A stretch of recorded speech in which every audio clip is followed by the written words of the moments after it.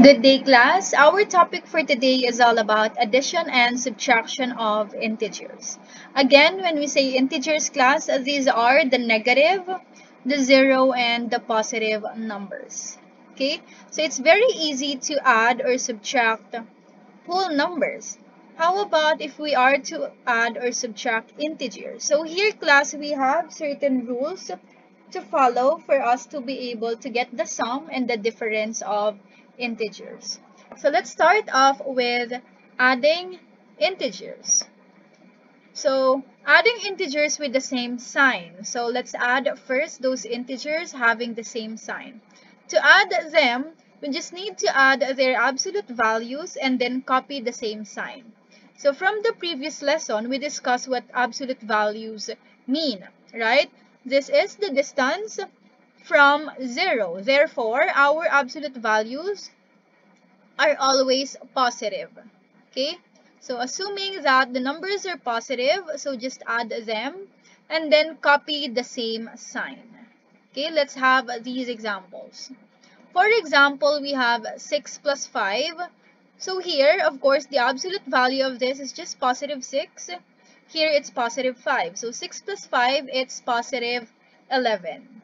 Okay, so it is 11. And as you can see here, the two same signs are positive.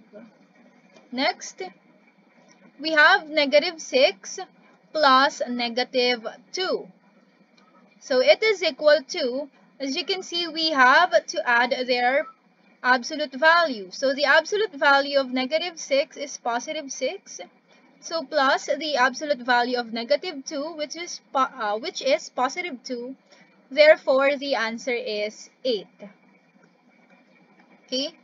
However, we need to copy the same sign. And as you can see on our given, the signs are negative. Therefore, the answer should be negative 8. Okay. Next, negative 4 plus negative 1 is equal to, it's just the same way with our example previously. So the absolute value of negative 4 is positive 4.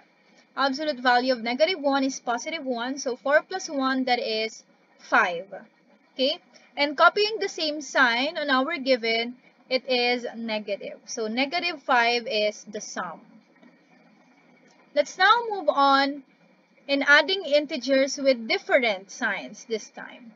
So to add integers with different sign, here is the rule. So we have two rules here. The first one is to subtract their absolute values. Take note, when we are adding integers with different signs, we are to subtract their absolute values. Upon getting the difference, we now then copy the sign of the integer with greater absolute value, or the number that has a greater value. For example, negative 2 plus 4. Okay? So, by definition, on our first step, we have to subtract their absolute value. So, the absolute value of negative 2 is positive 2. Subtracting it from 4, okay, because we need to subtract from a larger value. So, 4 minus 2, that is positive 2. Okay?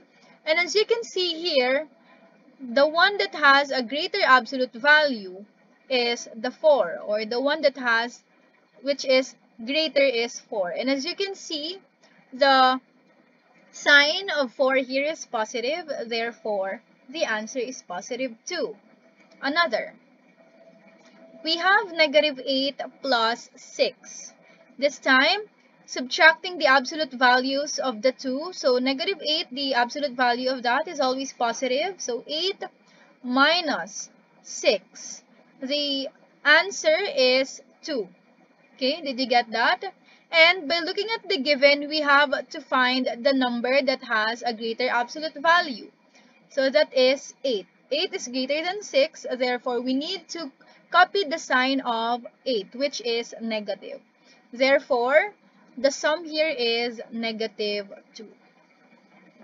Another example, we have negative 6 plus 4 plus negative 2. Here, class, we have two ways to answer this one. Okay, so we can either add from left to right or simply add the like terms or those numbers that are having the same signs, and then afterwards the different signs. Okay, so maybe we should just do the latter part. Okay, so adding the same signs, that is -6 plus -2, so just add them and then copy the sign, so that is -8. Alright, since we already have here the sum of -8, we still have plus 4. So as you can see, they are of different signs. So following the rules, subtracting the absolute values of the two. So we have here the absolute value of -8 is +8 minus the absolute value of 4, that is 4. So 8 minus 4 is equal to 4. However, we have to copy the sign of the value that has a greater absolute value. Okay, so that is -8, or the 8 that has a negative to it. So this should be -4. Did you get that? So the answer there is -4. Okay? Let's now move on to subtracting integers. So in subtracting integers class, let us review first the parts of subtraction. Okay? So the one that is being subtracted from is what we call the minuend. Okay? The higher value or the first number that is being listed in subtraction. Okay, -4. Okay, 4 is the one being subtracted from the minuend. Okay, and of course the answer is the difference. Okay, so please do not be confused between these two. Okay, so the subtrahend is the one being subtracted from the minuend. Okay, so here in subtracting integers class, we just need to keep in mind the rule KCC. For K, it stands for keep the minuend, meaning to say, do not do anything on the minuend, just copy it. Okay. However, for the two C's, it stands for change. What do we need to change here? For the first one, we need to change the sign to addition. Okay. Remember that this is subtracting integers, right? So for the subtraction sign, we need to change it to addition or to the opposite. Next, change the sign of the subtrahend, the one being subtracted or the second that we list down in the subtraction. Okay, let's have the following examples. So we have here 8 minus 4. As you can see, following the subtraction of whole numbers, the correct answer is 4. How about if we try to follow the rules in subtracting integers? Remember, we have to keep the minuend, so just copy it. From subtraction, we have to change it to addition, and then the subtrahend should be changed to the opposite sign. So +4 should be changed to -4. Okay, equals, following the rules in adding different signs. So 8 minus 4 is 4. And the sign that has a greater absolute value is 8. Therefore, we need to copy the sign positive. So therefore, they have the same answer. Okay? So here, another one, -7 minus 3. So let's follow the rules. So the first one, copy -7. Change the sign of negative to, or the sign of subtraction to addition. And then from +3, change it to its opposite. Since we change the sign or the operation to addition, we also need to change the sign of the subtrahend, which is +3 to -3.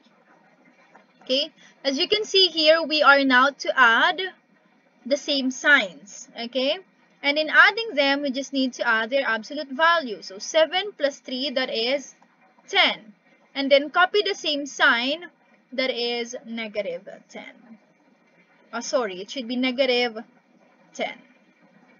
Okay, Next, we have here 5 minus negative 2 is equal to, again,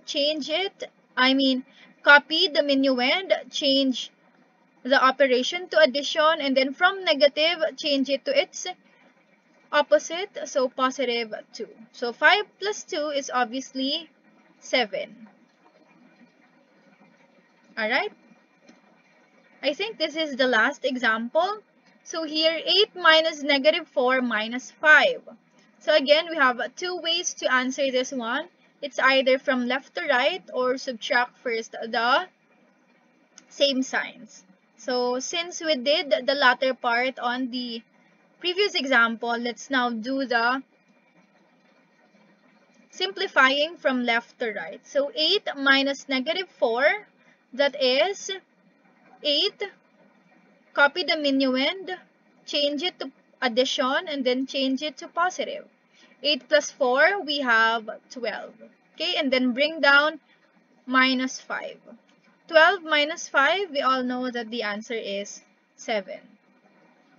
Okay, so for your assignment class, please simplify these 10 items. Thank you.